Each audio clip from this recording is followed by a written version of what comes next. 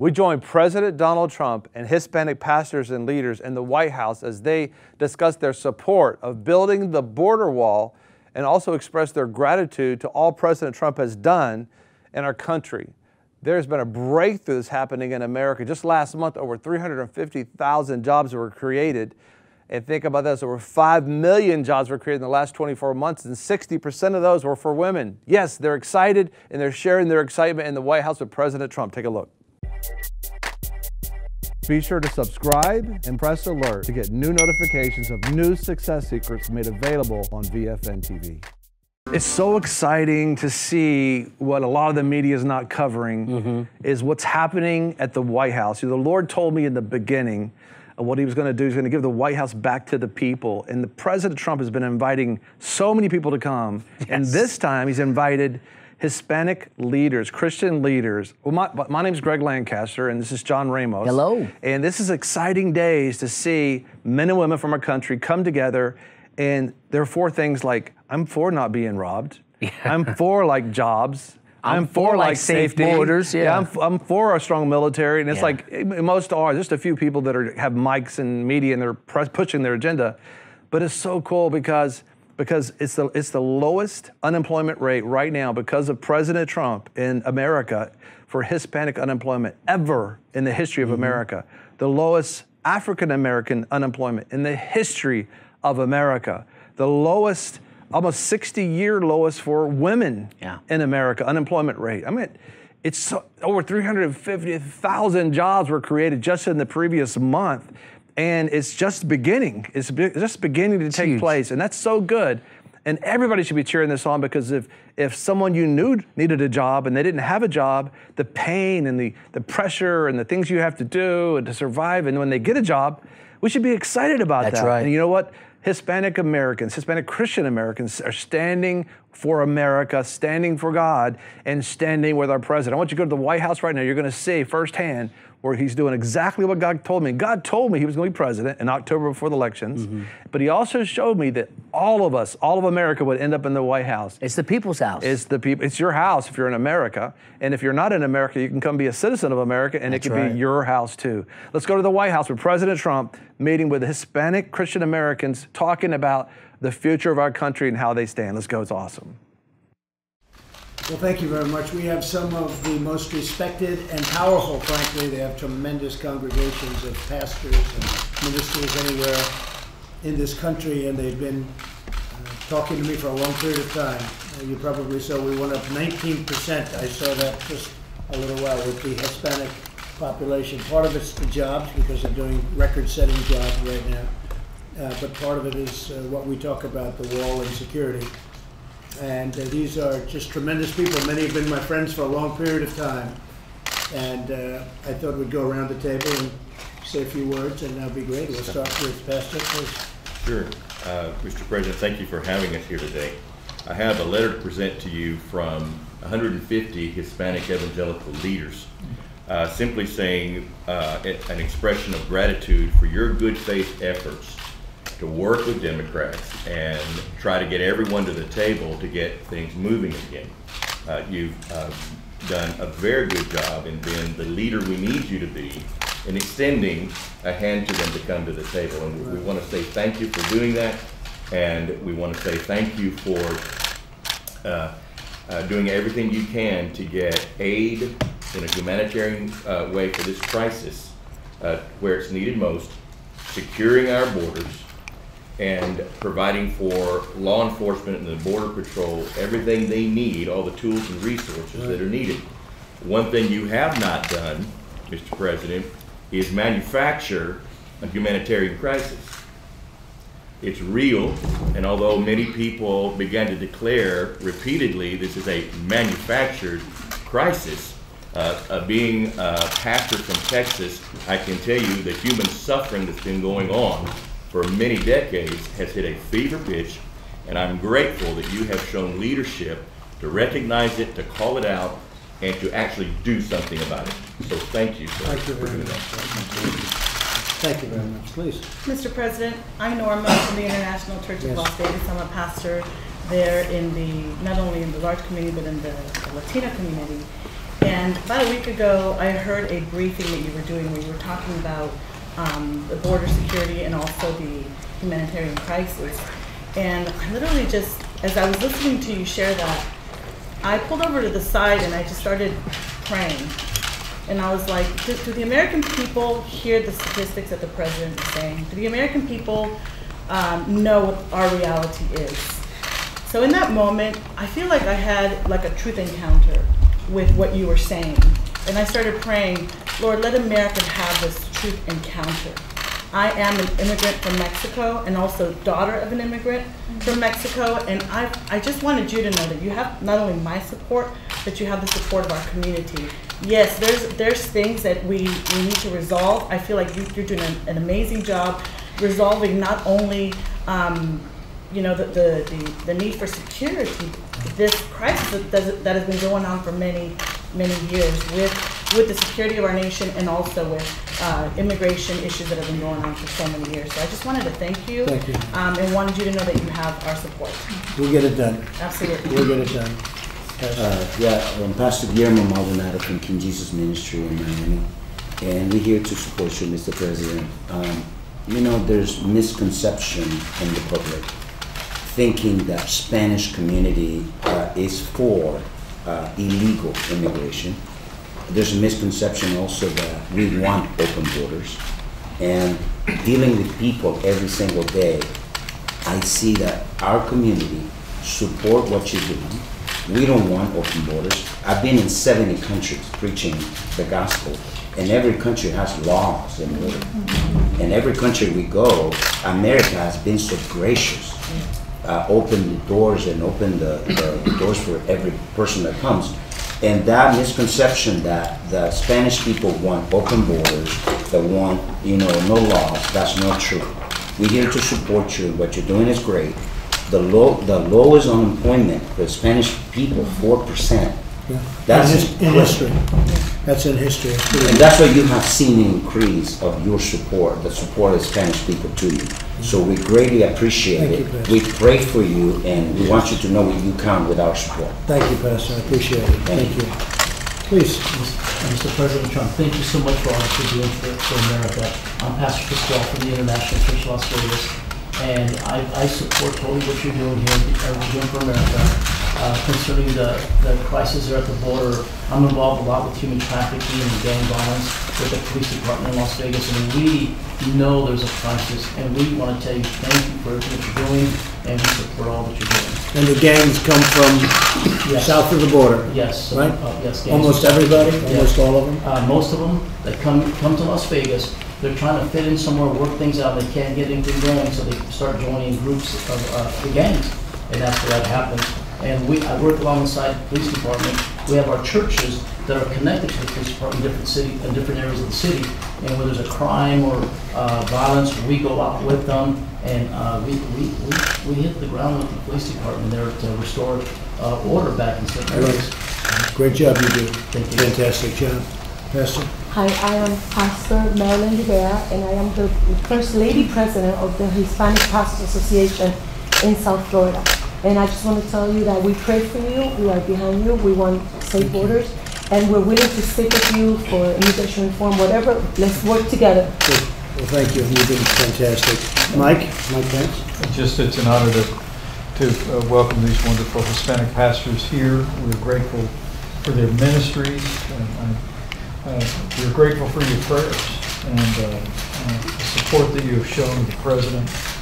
Record unemployment for Hispanic Americans, African Americans across the country, and the leadership that you've expressed support for, the President's brought to our nation's engagement in this hemisphere means a great deal to all of us. But thank you all for doing this. And a big part of it is the economy is so strong that people they're rushing our borders. Yeah.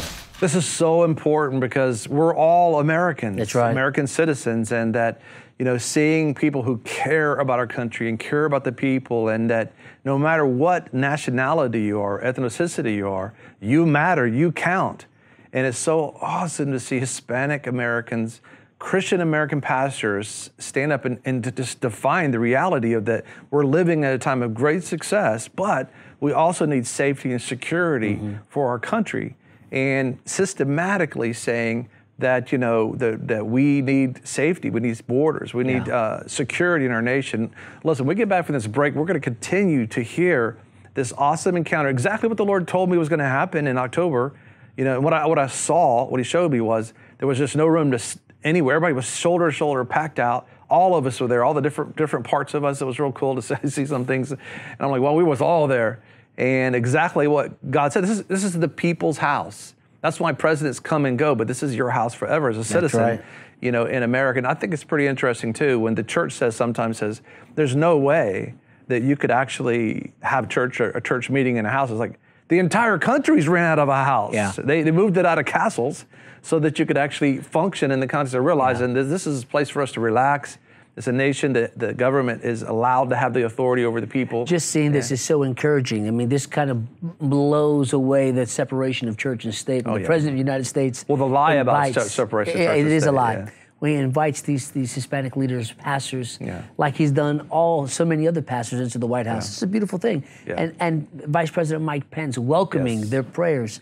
This is what unique about President Donald Trump is that I think for the first time we've had a president that has not looked at the Christian community as just constituents or a pastor as a gateway for a vote, but he sincerely cares about wanting to know these pastors. He wants to know their wisdom. I've heard him, you've heard him say, I want to hear from you. And he wants to take the gag order off of them by removing the Lyndon Johnson bill, that particular tied everything up. Restraining the church, this From thing that communicating. LBJ put on.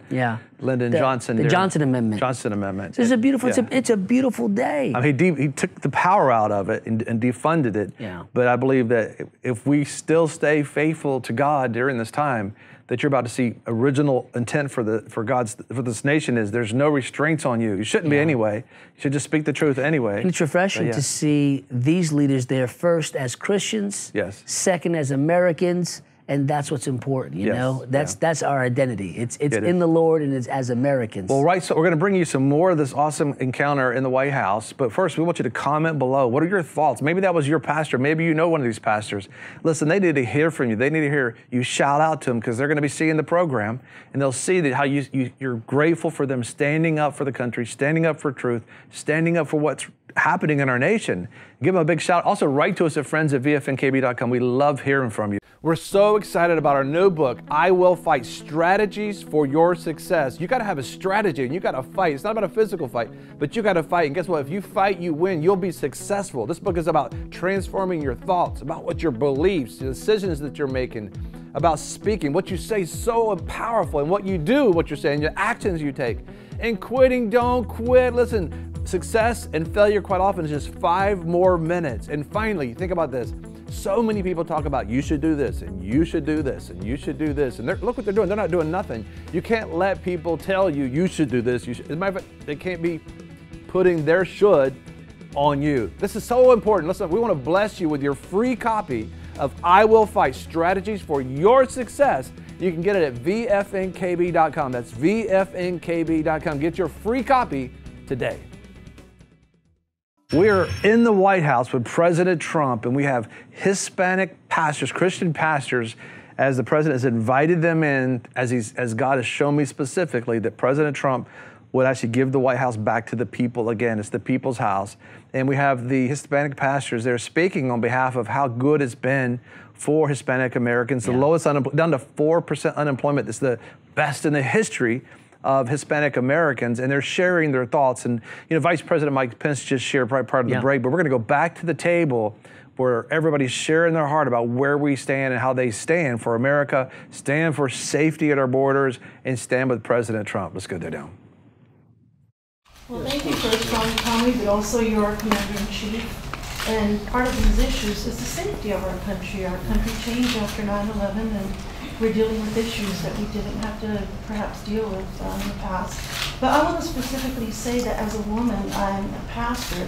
I deal with victims of human trafficking, which is at an all-time high. And a strong America, and when it comes to security and defending women and children, and even some men are trafficked as well, against their will, the horrific violence and even death of thousands of people across our border is something that no one has addressed. And I'm very grateful for this. I'm also grateful that we're here at the table and that we have this dialogue and that you're open to it. I thank you for that. And I know you have a compassion for women, for children, for families. So for that, I'm very grateful and very hopeful of the future, Mr. President. You're going to have a great future. Thank you very much. Yes. Secretary Wilson.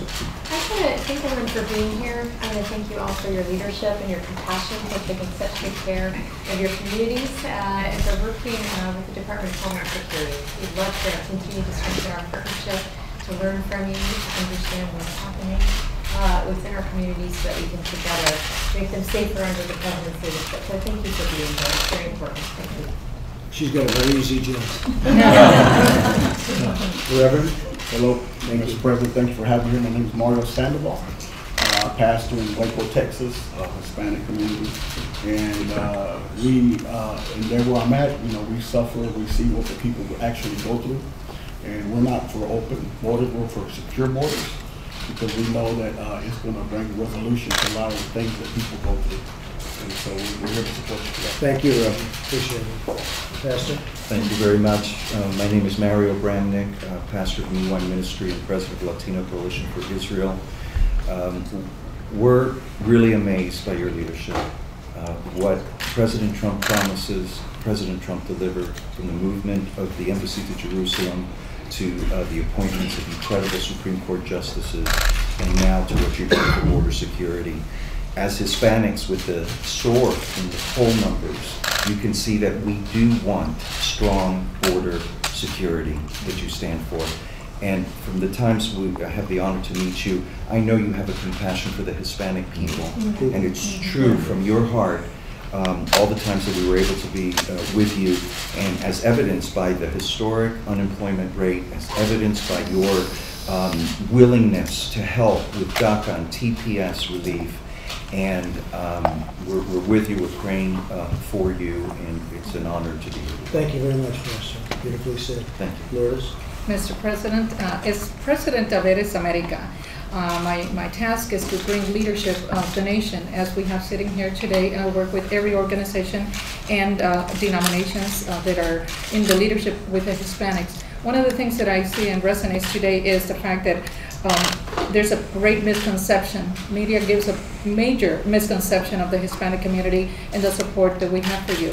I can emphatically say your values stand aligned to the Hispanic community. And that is what you have seen in the polls is that they have seen, no matter what the media says, they see that your actions speak aligned to their heart's desire. And so they've got it all wrong. They're making my task more interesting. Yet the message is getting to our Hispanic community from truck drivers in Los Angeles. You've got the Villarreal's names following you, the Gonzalez's. You've got Hispanics that are truly supporting, and on this reality that we've had back to President Calderon in Mexico dealing with the human trafficking was appalling. The catastrophes that we saw, we worked hand in hand, and we were never able to achieve what you've already brought to the table. For that, the Hispanic community in America says thank you. Yeah. Well, thank you, Lourdes, and I will say we've made a lot of progress. And when we're given the right ingredients, and we need that, we need the wall, we need other things, we need other forms of technology, you'll see numbers that are even better. We've done a lot of work, a lot of great work, and I will say the numbers will get even better once we have the right things, including technology, by the way. But if we don't have that wall, and if we don't have a very powerful barrier, it's all just a waste of time. It just can't work. Can't work. So we'll get it. Thank you all very much. I appreciate it. Sir, why did you agree to end the shutdown? Why did you agree to end the shutdown?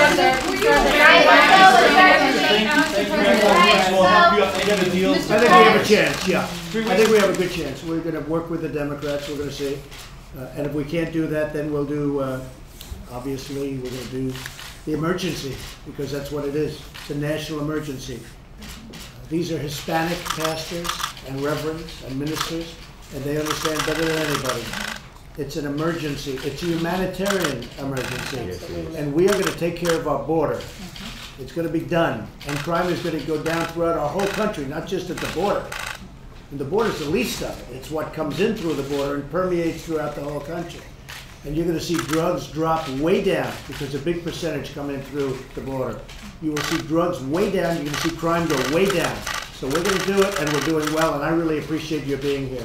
Thank you. Thank you, everybody. This is so important, so awesome. Listen, enough of one particular drug, I believe it's called fentanyl, was seized at our borders just recently that could kill, I think, 53 million Americans. That much fentanyl was created coming over the southern border. And that's what the musician Prince, he died from fentanyl, they said on the news. That's half of the yeah, population, working class. Yeah, the working class. 53 million people, and they're dropping it. They said it could be released in ventilation systems inside of aircraft. It could be put in the food. Of course, it's going into drugs. And the thing about it is that it just takes a drop, and that much they see is enough to kill 53 million. Listen, the wall's there for so many reasons, and it's not there fully yet. But I mean, it's not about what a lot of people are saying. Listen, God is about to pour out such a blessing. He's going to differentiate between a sheep nation and a goat nation. And it's going to be so important that you put barriers up for people who want to live like a goat but benefit off a sheep instead of becoming a sheep. Isn't that what you do in your own house? And it says specifically that, Jesus said, this is what will happen. He says that he will divide the nations up, and some will be goat nations and sheep nations. In other words, ones that acknowledge God, and they have, that nobody's perfect, but just acknowledging God, humbling themselves and saying, listen, we want to be a nation under God. And other nations that say, I don't want anything to do with God, and they create something else. Well, that wall is going to be a barrier to people just trying to flood the country. And what we're going to do, we'll be able to do with the wall, we can say, we want you. Come through the door the right way, because we need as many people as possible. We could take in tons of people. Sure. But come because they love God, they love the country, they love the values. And many do, but the ones that are coming the wrong way aren't necessarily doing that. We're seeing some things go down that are not very good. MS-13, we just saw just recently in the subways in New York, in a new congresswoman's district, which there was no problem with illegal immigration, and they shot the man right there in front of everybody. 5 times in the face. 5 times in the face. And it's just, this is happening all over the place. And we have to have compassion for every neighborhood in America, because truly, if we don't care about every neighborhood, then we have some issues about it. And it's like, if everybody migrates to my neighborhood and your neighborhood's fenced in, and I'm suffering MS-13 and what's going on, you should be compassionate, saying, I'm having to live with these things. And so I'm excited about where things are going. It looks like everybody that's in leadership regards with President Trump and the direction of his team, and obviously these Hispanic pastors, they care about all Americans and all of us being safe. And that, some people have walls already that they're saying not to have walls. It's just crazy what's going on. But we want to hear from you. What are your thoughts? This is a big deal. Remember, the previous administration closed the door to God almost in the White House. Lit the White House up with colors that was totally a disgrace to God, and some of the things that they did, letting people, they closed off to people, in regards to having, iftar dinners versus having, Christians come. It's just amazing what was taking place, and things have changed. Give us a shout out, comment below, write to us at friends@vfnkb.com, and just let them know how much it means for them standing up, and that you stand with them and we all stand together. It's e pluribus unum. Though we're many, one. What the enemy's been trying to do is, though we're one, we're many. They've been trying to separate us all. But it says on your dollar, e pluribus unum. It says on the presidential seal, e pluribus unum, which though we're many, we're one. Well, come back after the break, because we're going to bring it home. Got some wonderful things to share with you after the break. Looks like we're not going to have time for the break. We have the wonderful things to share with you now. Listen, this has been an amazing, amazing program. Hopefully you call this week's program all together. Prophetic words about what's taking place in 2019 as Pastor Kilpatrick this week, loosed a understanding. Don't be distracted by the storm, because God's fulfilling prophecy over. Satan's days are limited. He only has a seven-year stint, and he's gone, out of the picture. That's right. We have prophetic words from Brother Kenneth Copeland. Yeah, if you missed about revival and the things that the Holy Spirit is doing all across the world, which there's a connection between those two words, and also through Apostle Guillermo Maldonado, about 19 being about faith, that God's doing this huge mega shift. The economy. The economy's for you, and the suddenlies that God's going to do for you in 2019. We're saying, hey, declare them, believe them, because it's going to be a great year. And I want you to do that. I want you to believe, because the Lord showed me people were not believing He's going to serve justice on the evildoer.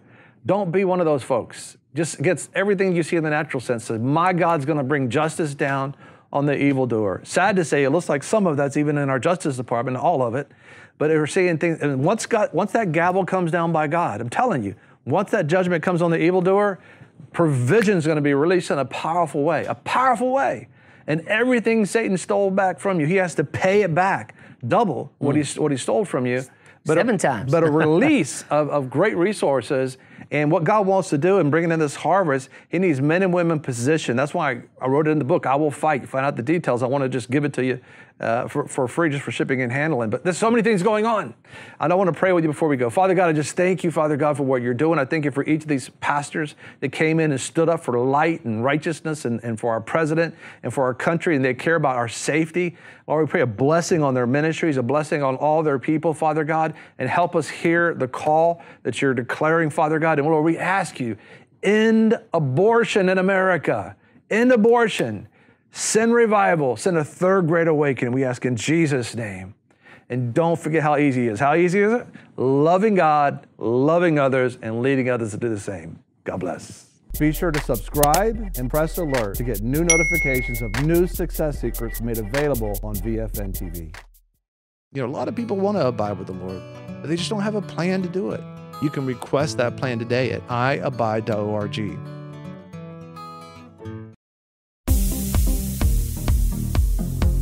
I'm your host, Greg Lancaster, and we're so glad that you've joined us. Don't forget you can join us 24 hours a day, 7 days a week.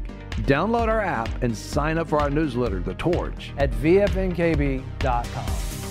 I've enjoyed our time together. God bless.